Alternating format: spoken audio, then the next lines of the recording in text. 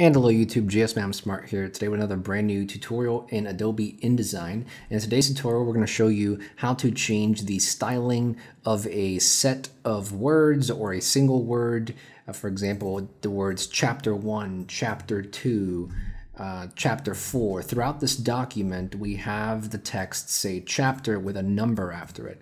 Right now, all of it is bold and we're using a certain font. But if we wanted to go back now after we've written everything and say, okay, I don't really like how chapter and the number looks bold. If we wanted to change that font, maybe make it a little bigger. How do you change it all without going line by line and manually changing? I mean, we only have a 7-page document, but if you have a 20-page magazine or newspaper or something like that, and you wanted to change every place that it says chapter, what would you do?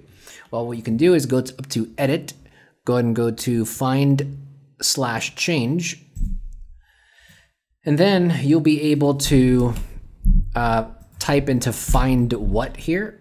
So we'll type in chapter because we're looking for the words chapter. But now what about this number here? The number is different every time. It's chapter 1, chapter 2, chapter 3, chapter 4. How do we capture that? Go ahead and press the space bar here to have a space there. And then on the right side here, you have a little symbol here for special characters. Go down to wildcards, click any digit, and that will basically say, look for any place that has the words chapter with a space and then a number after it. This basically tells InDesign some number. And then what we'll do is we'll go to the change format section here. If you don't see these two sections here, find format and change format, you can go click the more options button here if it doesn't say fewer options. And then under change format here, the right side has a little symbol here. Go and click that. And then you'll tell InDesign, okay, every place where we're looking for chapter space number, go ahead and change this to this font, make it bold italic, and maybe make it size 14-point font. There are several other options here you can fiddle around with. And once you're done that, make sure you have your search set to document. If you have it set to end of story, or even just selection, then it won't scan the whole document. Go ahead and press document, make sure that's selected.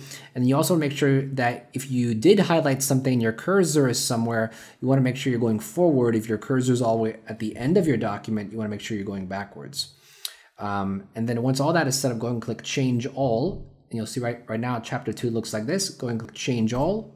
It'll say it found 6 places where it found chapter space number. Press OK, and you'll see we can press done here. And now every place that it says chapter 1, chapter 2, as you can see, every instance now the font has changed, the size has changed, and you're pretty much good to go. So a simple, quick fix to changing the style of any piece of text in a whole document. If you found the video helpful, go ahead and leave a like. If you have questions, leave a comment down below. And we got plenty of other tutorials on InDesign, Premiere Pro, video editing, audio editing on the channel. So if you haven't checked those out, go ahead and check them out. And I'll see you next time. Thanks for watching.